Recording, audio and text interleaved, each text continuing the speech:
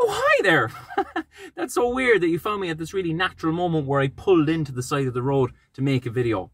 Guys, sometimes on the internet people say to me, would you ever shut up about politics? What do you know about it? You're only a so-called comedian. Surely you should focus on saying something funny for once. You know what, guys? It's a bitter pill to swallow, but actually on reflection, they're so true, those guys. I mean, I don't know anything about it. It's not my area. And whatever I know about Cork politics, I don't know anything about Dublin politics. So when it comes to the Dublin Bay South by-election on July 8th, I don't know who you should vote for. Don't ask me.